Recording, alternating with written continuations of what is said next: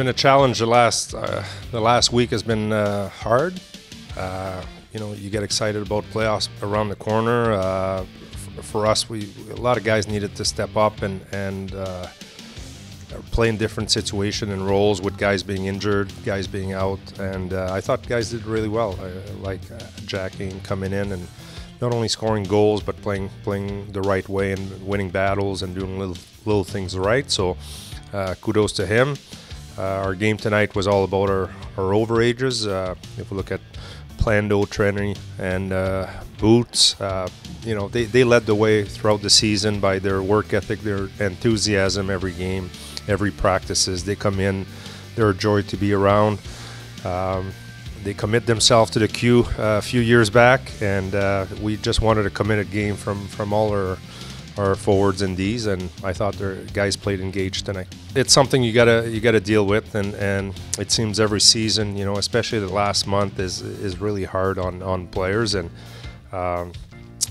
you lose some key guys, especially on the left side with Loshing getting out and Gabe early in the second, and but that's why you have all the extra players and guys that need to step up and fill in roles, and you learn a lot about your team at this time. And we gave opportunities yesterday to players, and some did well, some didn't do so good. But it's only one game, so we're gonna have a couple days of rest, and then practices to get ready for a playoff next opponent.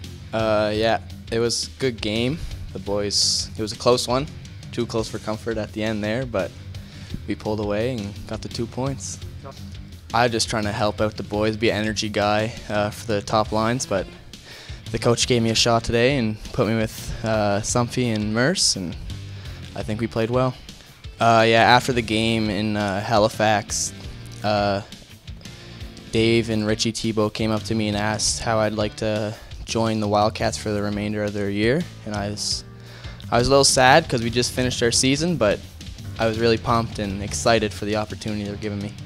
Yeah, I'll definitely be more physical, be faster, but I think I just gotta play my game, and I think it'll be good. Well, having a player come up, and it's happened with Schlender and same with Hainer that just came in. They're not totally unfamiliar to us. They might be the coaching staff because we haven't seen them this year, but our scouting staff has. And then in practice, we see a lot of things in practice. So the instincts, the battle level, the compete level, the hockey smarts is something that you can pick out. The compete level is a non-negotiable, and you got to be able to battle for 50-50 pucks. And when you see, I saw Jackie going in against Rollins, who's 6'6", and Jack's not the biggest player, but he came in to win his battles and get underneath him and didn't shy away. So that's a real good sign for the future. The thing, like, you want players to come in and show their best assets, and if we overcoach them when they come in, they're gonna freeze a little bit. So we want them to play loose and play free.